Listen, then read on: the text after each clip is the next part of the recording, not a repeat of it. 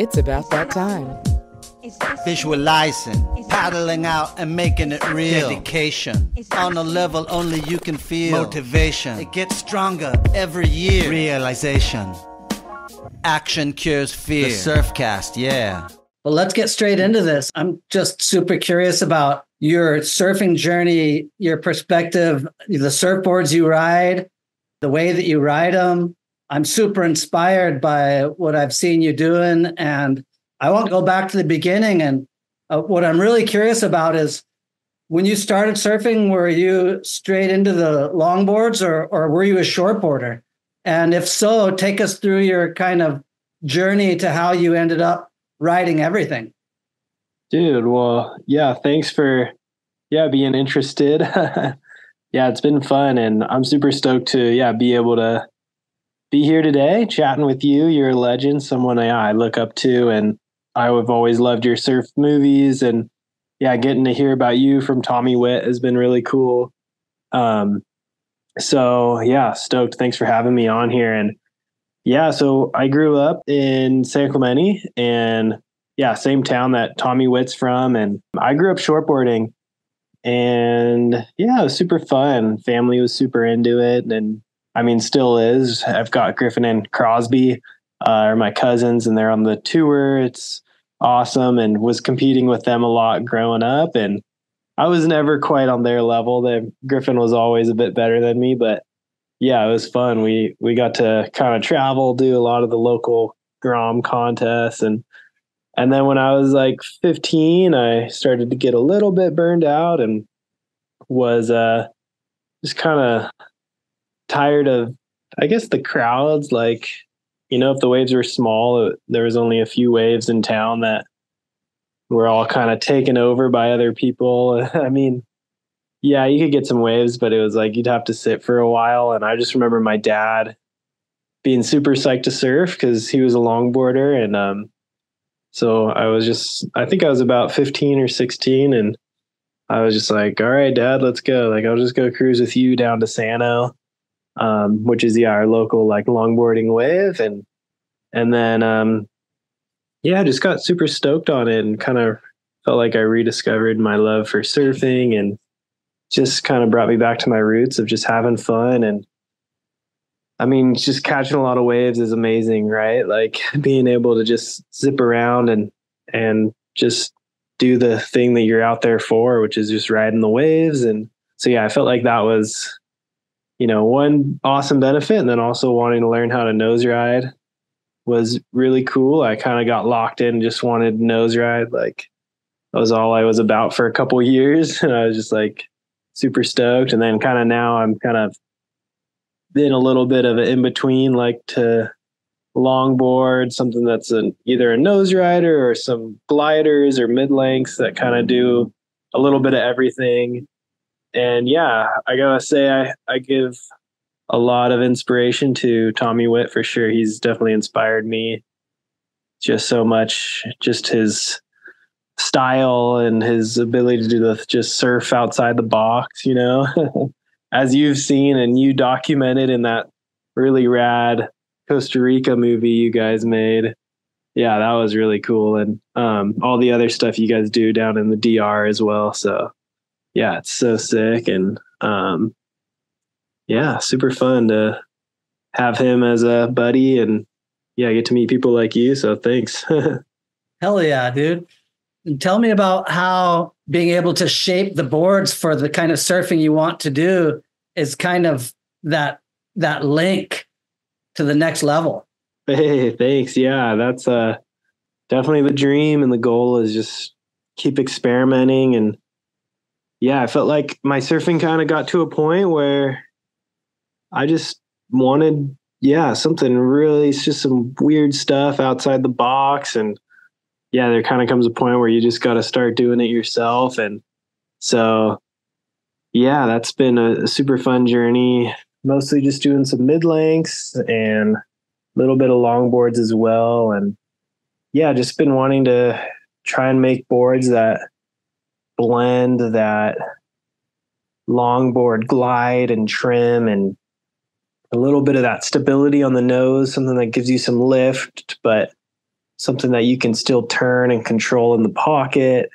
It can be a little tricky because sometimes, you know, you want one thing and it takes away from the other. And so trying to find the sweet spots on these mid lengths has been super fun. One thing I've been really enjoying is the twin fins.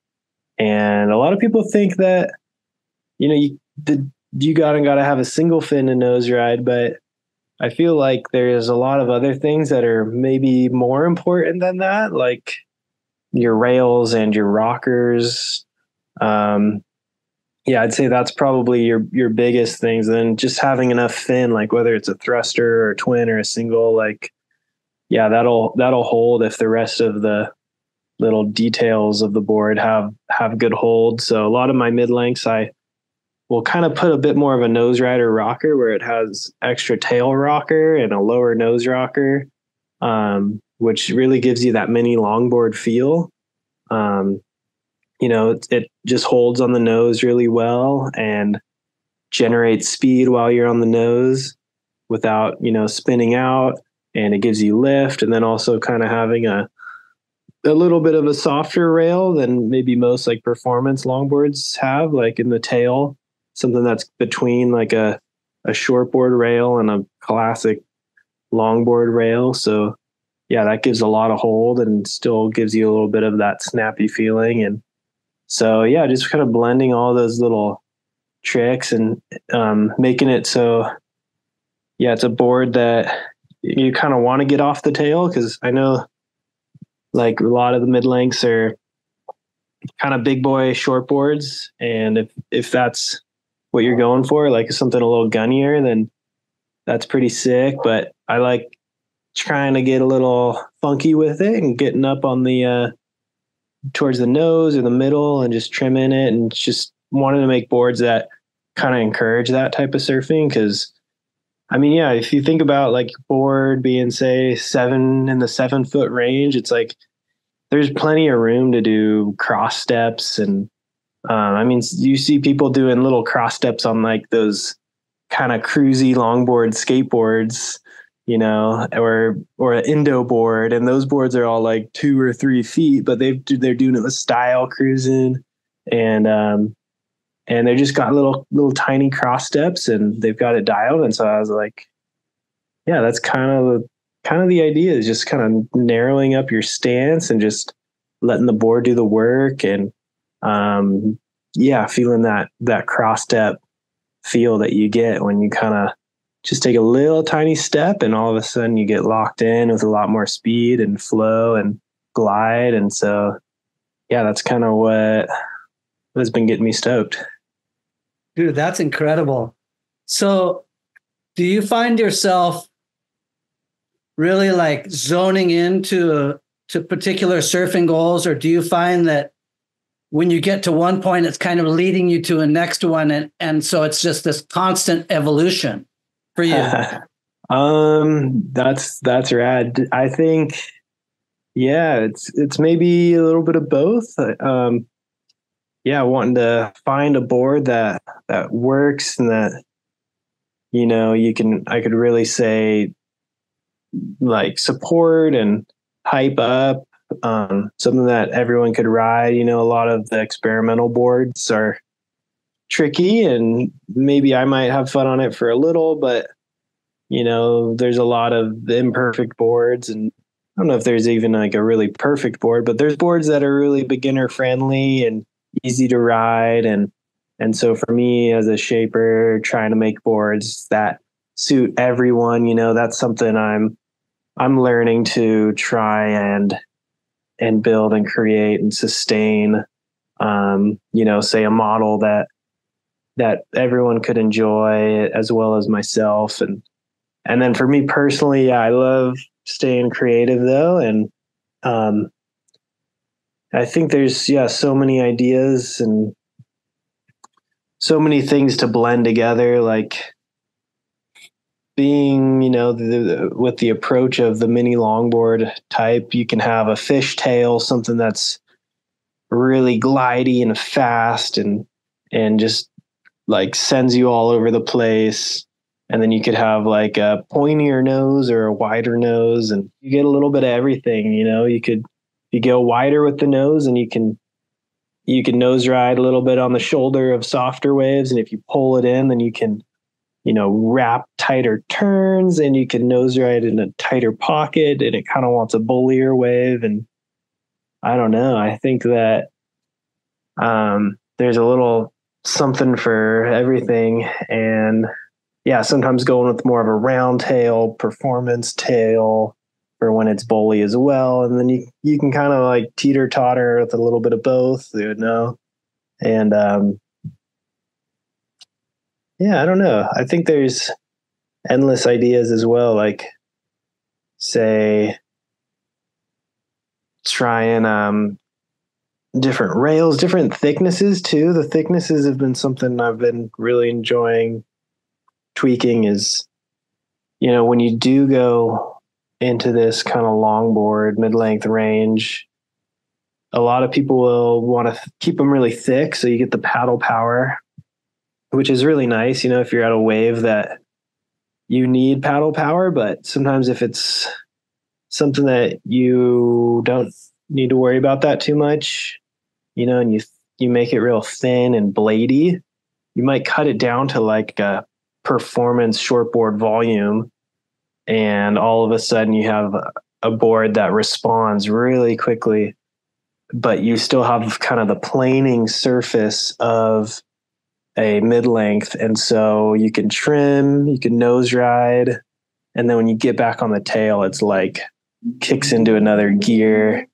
And that's been super fun. I mean, I've made a few that are under 2 inches thick, that are around 7 feet. And those have always surprised me the most with like, wow, like once it gets up and gets going, it feels like a whole nother dimension. And just, I think with there being less foam under your feet, it's like there's less you have to tell the board what to do, and more of just going where you want. And I think that's kind of the best type of surfboard you can have, is something you don't have to think a ton about, but it just kind of goes and does it. And yeah, but the only con about those ones is they can be really hard to paddle, and they can break easily. So I don't know. For me, I'd love to kind of keep pushing down that little rabbit hole. That's super rad. What surfers influence you?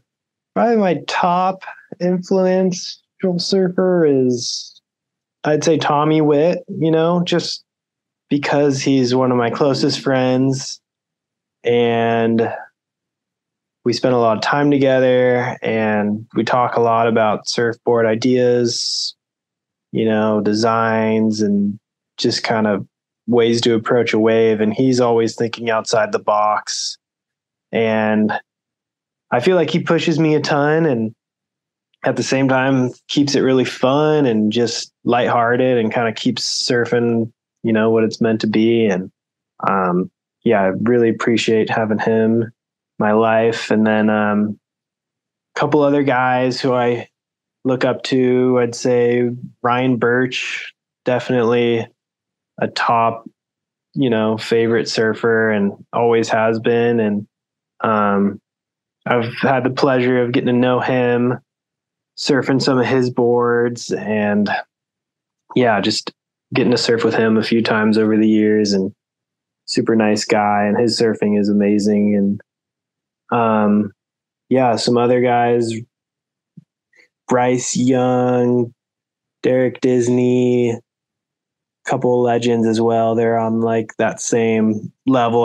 All those guys push each other, and I feel like they're kind of leading the pack for a lot of us, like younger guys. My close friend Jimmy surfs. If you've seen him on Instagram, I surf with him a lot.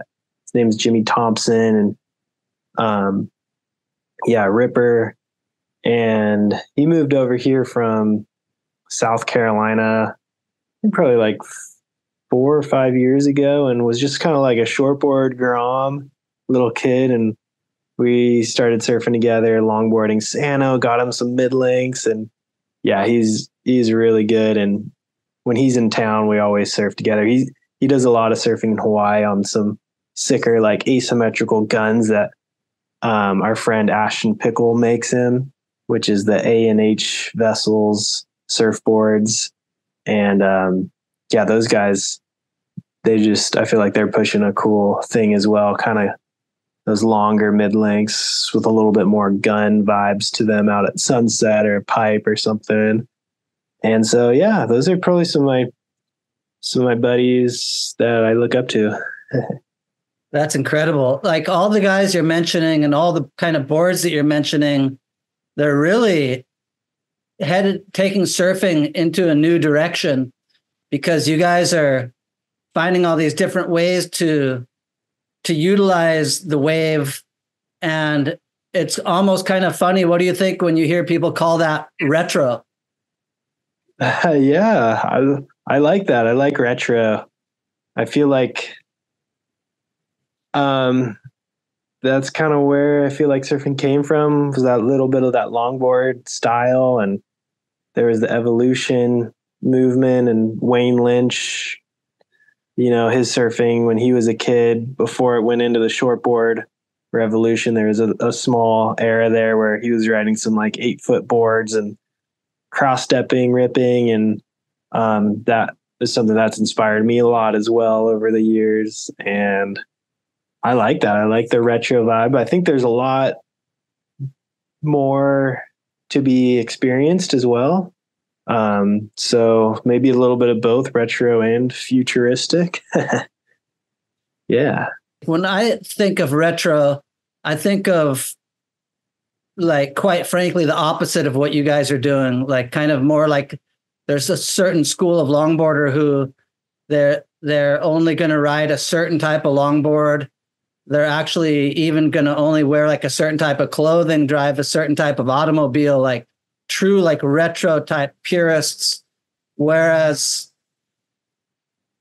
do you feel like that's limiting, or do you think that that's like legitimate, like purism? Yeah, I think that whatever gets people stoked, whatever gets people stoked on surfing is rad.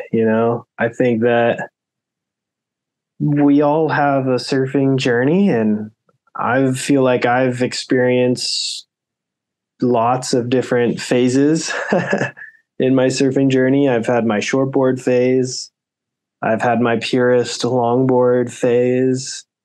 And I feel like now I'm kind of at a phase where, just kind of roll up to the beach, and I like to have my log. I like to have my little fish.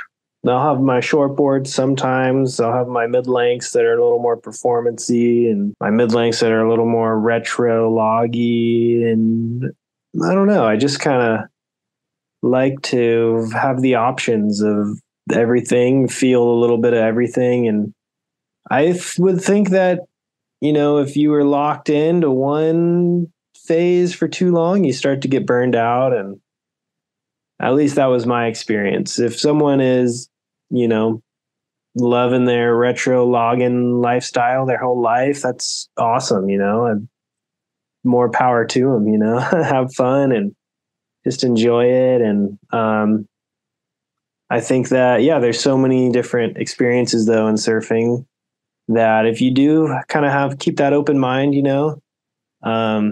there's so many feelings to experience, and fun things to, just be a part of. So I would think the best journey, in my opinion, would be to have an open mind and ride everything, and,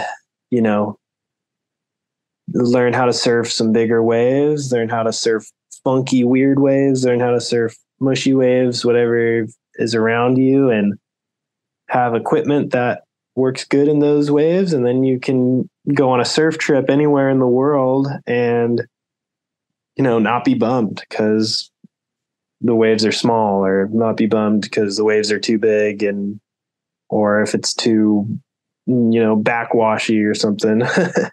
So, yeah. That's incredible. I love that. So do you still surf with your cousins, and do they ever ride like like traditional longboards? I do, yeah, surf with my cousins every now and then, but no, it's really hard to get them to want to ride something other than their performance shortboards.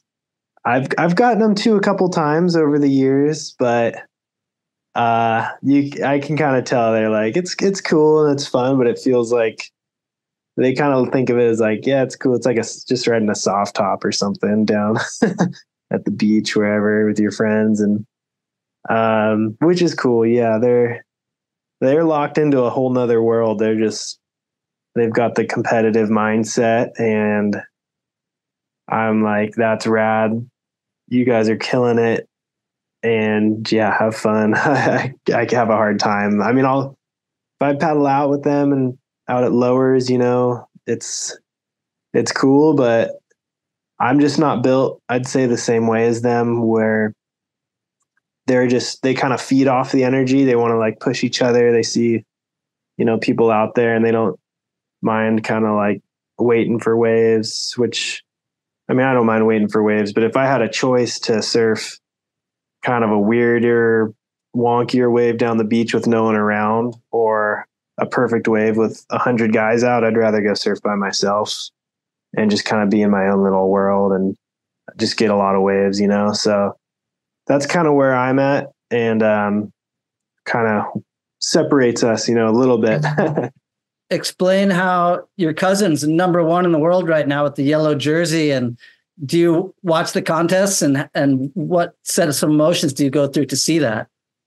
Yeah. I know, it's insane. Number one in the world is crazy, and super stoked for him. He's definitely put in a lot of time and effort, and I love watching him surf and push each other with Crosby as well, and it feels surreal for sure. Being like, that's the kid I grew up with, and I love it. I love seeing how good he is, and just getting to experience that. And actually, a really cool experience was when he came and was in the lowers contest for the championships, and the whole town came out, and we all had our shirts on, our hats on, the Go Griffin t-shirts, and the whole beach had them on, and the whole town showed up at Trestles. It was like the most people I've ever seen down at that beach. There's like thousands and thousands of people all with his hat on, and everyone was cheering him on, and super fun to witness how much hype there is around him. And he always kind of lives up to it and surfs so well, always has a positive attitude, super nice kid. Never anything weird from Griffin. He's always been really cool headed and just humble, and he's a really gentle soul too, like he goes out and rips, but he's also like thoughtful and just a nice kid. So I love that guy. That's so cool. I've got all these amazing clips of you from Birdman. I want to kind of talk a little bit about the nuts and bolts of that surfing. Like, you're taking off on these waves, like before it even breaks, and you're like already carving back and forth and like reading these waves. I've never seen surfing like that before anywhere. It's almost kind of like a whole new genre, the way that you're riding these boards that obviously they don't have that much drag. Seems like you're almost kind of like one step ahead of the wave, rather than taking off and having to kind of rush to the lip. You've come in really far in advance, and you're climbing and dropping in a manner which enables you to kind of measure the wave in a way that your surfing is giving the wave exactly what it calls for, but in a very preemptive way. Yeah, thanks, man. Appreciate that. Yeah, you're finding the fun little lines in there, and it's a different approach than, I'd say, the traditional longboards, and it's definitely a lot different than the shortboard approach, where you can make a last minute adjustment. On a proper high performance shortboard, you can do a big snap and kind of just always be ready to go somewhere new on the wave. But I feel like with the longboards and the mid lengths, you've really got to lock in your lines a bit far in advance. I mean, I feel like when I'm on these boards, there's a lot of like one of my biggest goals is always trying to nose ride. And even if it's a smaller board, I always try to make them so that you can get like in the pocket and get that, locked in trim and a little bit of lift, even on the smaller, like 6 foot range or 7 foot range boards. Probably a big goal is fade it, fade the takeoff if you can. Put yourself behind it a little bit, trim it, kind of glide it, try to get up there on the nose and then get out in front of it, do some wraps or kind of high line it. And I think with the fish boards, that's something we've been having fun with. The waves that we have here in San Clemente and around San Diego, there's a lot of really soft reefs. And there's a lot of weird soft waves that nobody wants because it'll be kind of in between a longboard and a shortboard. It'll be perfect mid-lengthing waves. Not everyone really rides a lot of the mid-length, so a lot of times those waves will be empty. And that's kind of one of the reasons I got really into it, because we have a stretch of beach, down here where there's not a lot of people. And it's just kind of a weird wave that no one wants. And so the fishtails are really, super fast, super loose, just pick up a ton of speed and we'll kind of drive through those flat sections. And, the waves, sometimes with these weird wonky waves, it's like they'll kind of pitch for a second and then they'll mush out and then they'll kind of pitch on another part of the reef and mush out. And those are always, I felt like the most frustrating waves for a shortboard and a longboard. But on a mid-length, it's like you can kind of have the best of both worlds, where if you're able to get between the trim and kind of like a drivey part of the tail where you're able to project still and kind of handle the bumps, like that's where I feel like those waves start to become really fun and something that the wave makes you do. Otherwise, you're going to get kind of bucked off. And I know that you shoot a lot of drone footage and have a lot of footage of yourself. Explain to me how you benefit from that as far as like learning. Oh, yeah, that's awesome. Yeah, you can get that drone footage. I think it's some of the prettiest, footage, and you get to see so many parts of the wave. It's so helpful to look back and realize, I should have stalled a little longer here or should have hit it a little early. I don't know. It's so nice because it always feels so different when you're on the wave than when you look at it and you realize like, oh yeah, I didn't that as hard as I thought. Or you're like, wow, that was super fun and just cruisy. And it's one of the best tools for sure. I do a lot of surf coaching here. I coach at a local high school, and a lot of the times I'll bring my camera down to the beach and have the kids surf, call them in, show them their wave. And it's probably one of the best tools to have for sure for improvement. Yeah. Man, it seems like getting a board from you would be just a huge opportunity for any surfer. How can people order a board from you, or can they? Are they available to anyone? Yeah. I've been doing some customs here and there, but just trying to make the boards that I know will work good for people and just have stocks. If you go to my website, Kookapinto.com.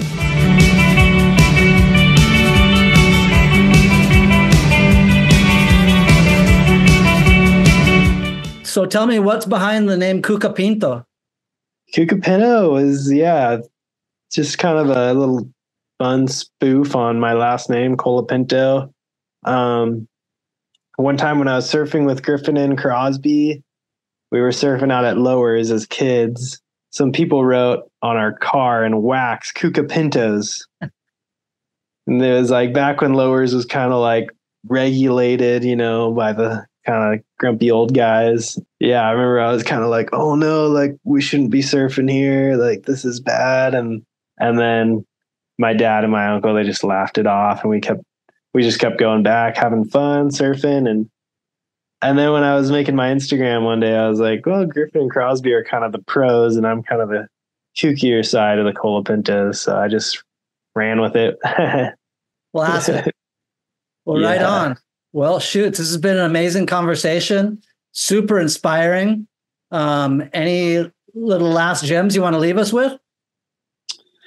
Dude, just shout out to, TR, the legend himself, Yeah, thanks for having me. And yeah, I'd say to anyone listening in, just keep following what TR is doing, and the